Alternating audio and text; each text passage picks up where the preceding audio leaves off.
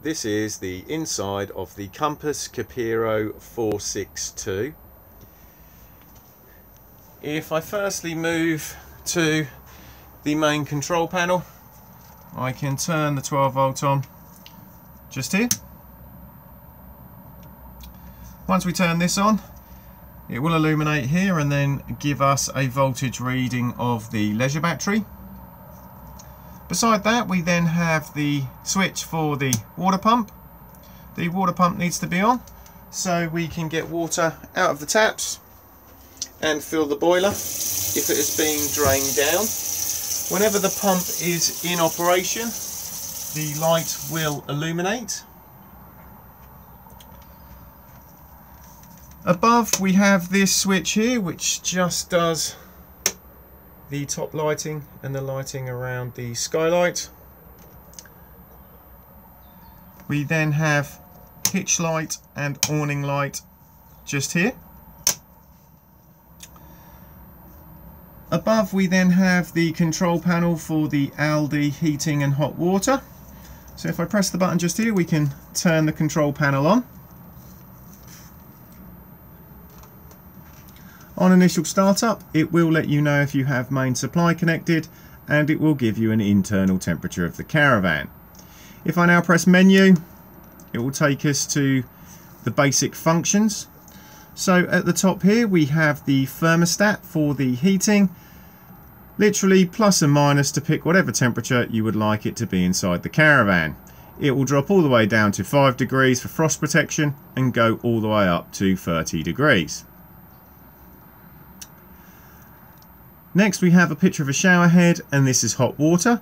So currently hot water off, hot water on, and then hot water in boost mode. Boost was mainly designed for if there's going to be more than one of you having showers in quick succession of each other, or if you just want hot water very quickly.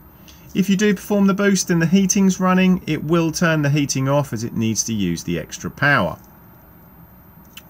So even though I've now set the heating at 22 degrees and turned the hot water on, the system hasn't actually fired up yet because we haven't given it a power source.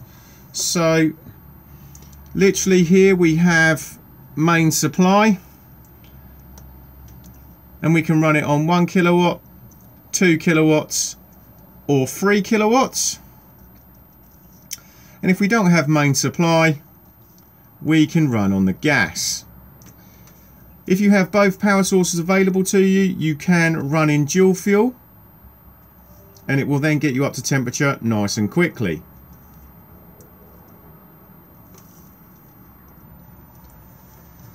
The ACC can only be accessed by the workshop. If I now press the little picture of the cog, we will go into the settings menu, and you'll see we firstly have a moon. If I now press that, this is night mode. So we can turn night mode on and off just here. We can set the temperature we would like it to be for that period. And then we can set when we would like night mode to begin, whether it is for all days of the week or just individual. And then when we would like night mode to finish.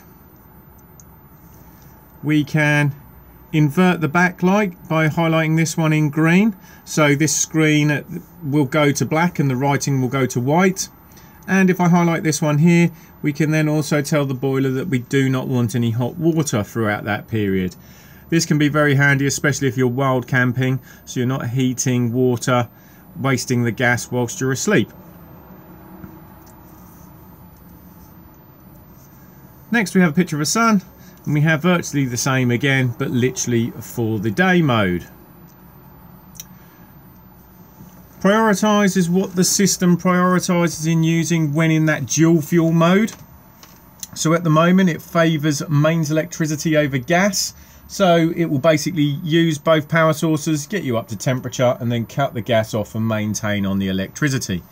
If you were on a very low amp site, you can flip it on its head so it actually consumes more gas and less electric.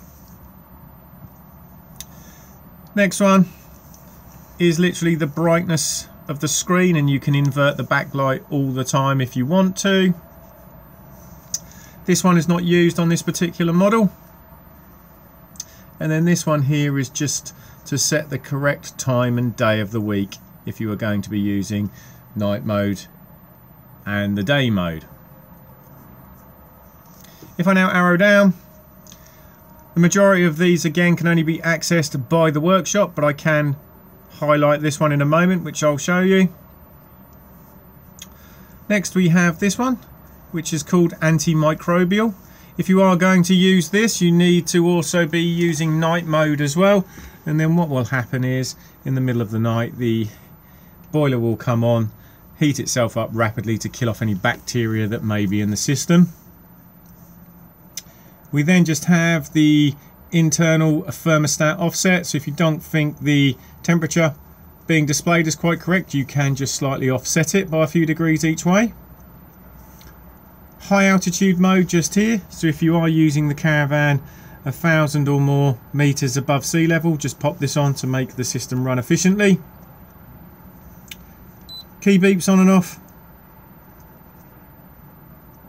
We can just have one delayed start and stop to the system, so you could have it so the system fires up on a Monday at 7 o'clock in the morning and then turns itself back off again on, say, Saturday at 12 in the afternoon. Pump settings for the heating, just literally leave it set to thermal. If I now arrow down, we have full factory reset just here, so if there is a problem you can reset it. External start, you do have to have additional sim boxes added if you wanted to control it via an app. We then have language just here. Service, again more for the workshop, but it will let you know what everything is up to. And then we have installed accessories. So I can now highlight this one just here. And if I now go back, you'll see I can now access it. And this one is basically the load monitor. So if you know how many amps the site is that you are on, you can pick on here. So let's say we're on a 10 amp site. It now doesn't matter that I now ramp it up to 3 kilowatts because it won't pull that amount of power, because the load monitor will monitor it and avoid tripping. Because it's an activated function, as you can see, it appears, and then I can alter it or turn it back off again just here.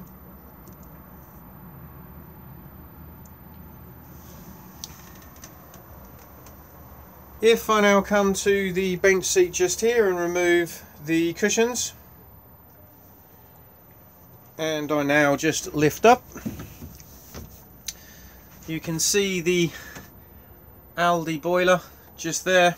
You can see the gas isolation tap for it just here. This is in the on position, and quite frankly it can stay like that. I always say if you do smell gas in the van, go to the source and turn off the gas bottle. To drain the boiler for either travel or winterization, it's all just done on the yellow lever just here.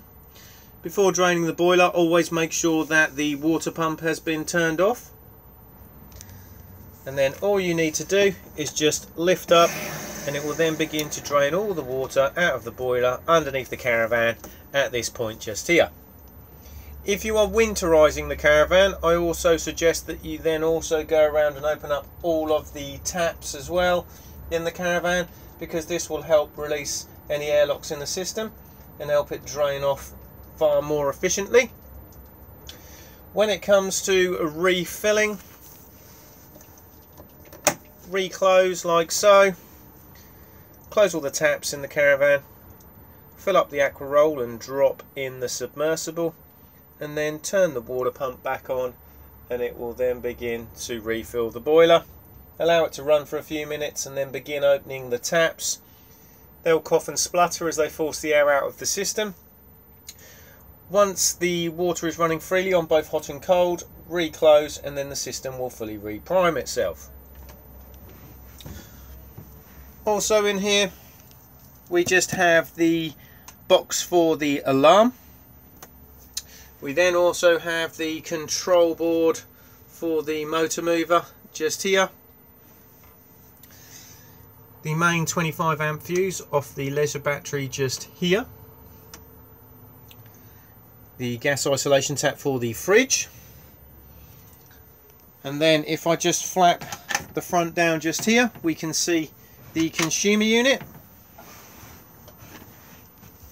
So at the very top just here we have the trips. So we've got the 3 individual MCBs and then the main RCD and the test button just here. So if anything is not working on mains electricity, just check to see if this is tripped. Beneath that are the 12 volt fuses for the caravan. And again, if anything is not working on 12 volt, just check to see if a fuse has blown. The battery charger itself just sits in the back of the consumer unit just here, so just make sure that it is ventilated or otherwise it will overheat.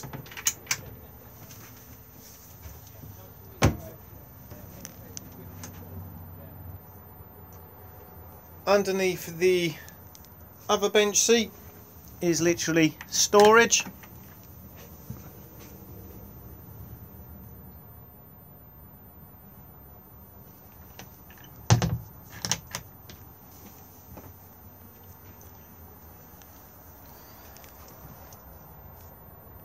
TV points just here, and then we have USB charging and main sockets as well. The television aerial is just located in the locker just here. Before using the aerial, make sure that the digital amplifier is turned on and that the boost is turned up as well. This aerial is also for the radio as well. To raise the mast, just undo the collar just here and then just push up and then twist it to get it into the position that you require and then just lock it back into place. Try to avoid over tightening these collars because you do run the risk of splitting them. The aerial at the moment is sitting in the horizontal position like so. You can flip it to vertical for additional tuning if required, just by turning the tail just here. Always make sure that the aerial is down for travel. With the radio on and off just here on the button that says SRC. This is also USB and auxiliary compatible. Volume control just here, and then literally CD. I apologise, not CD on this one because obviously this one is all USB compatible, and it's also, as you can see, full on iPod and Android. By pressing the volume button in, allows access into its menu, and then you can then just navigate through like so, clicking on anything that you want to change. Back button just here, and then off again on the button that says SRC. Beside that is the microwave. Do make sure that contents are removed for travel. This will work when the caravan is connected to main supply and it's plugged in just above up here. With the microwave you do have quick start and stop just here. Power settings just up here. Very handy if you are on a slightly lower amp site.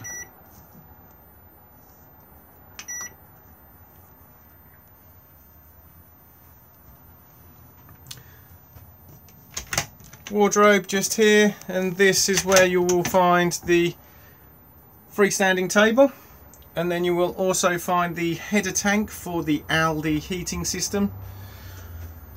Make sure that the fluid is between the minimum and the maximum. Always take your reading once the heating is up to temperature, as it will expand in the tank. If it does need topping up, you can do this yourself. Behind this cover there is a cap that can be unscrewed. If you are going to do this, just make sure that you are using the correct Aldi top-up solution.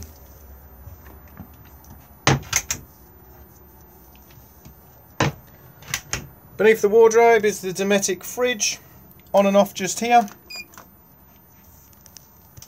At the moment it is running on main supply with a little picture of the 2-pin plug. If I want to swap it over to gas,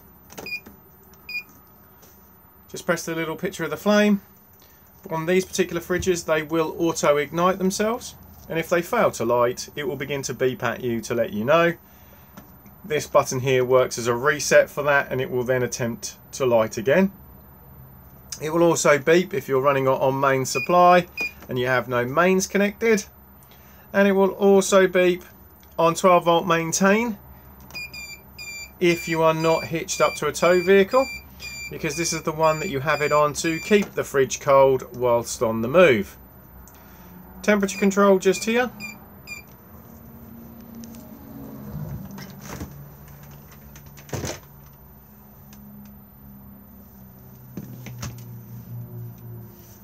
Removable freezer box. There are just literally clips on both sides.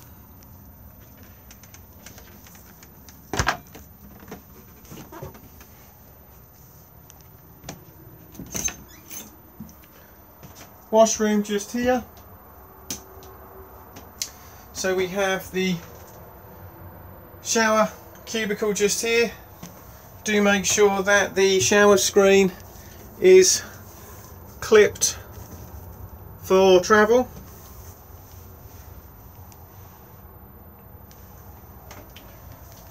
We then have the basin just here,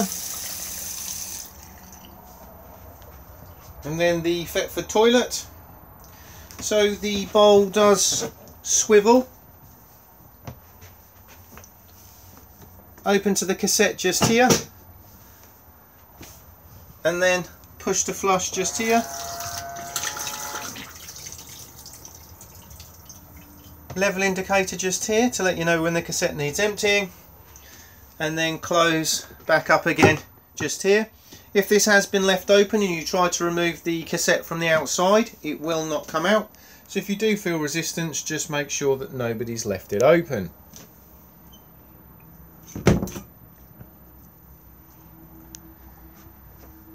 We then have the hob. So we have the electric hot plate just here, which, like the microwave, will work when connected to main supply, and it operates just here. And then we have all of the gas rings, so it's just push in, twist and push the igniter.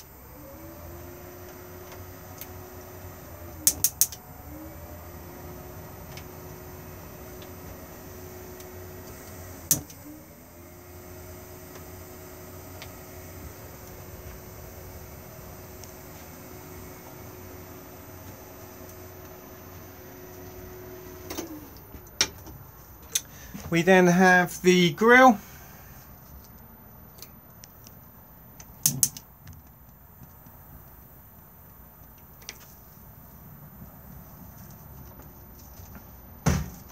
And then the oven.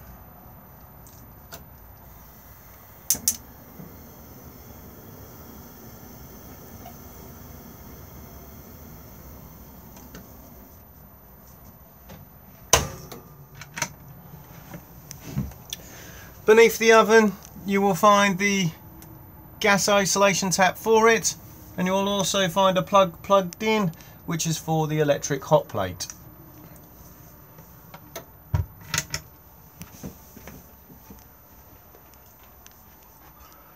Up here you will find this little device just here. This is just in case the battery in the alarm fob goes flat. This way you can disarm the alarm just by plugging in just here.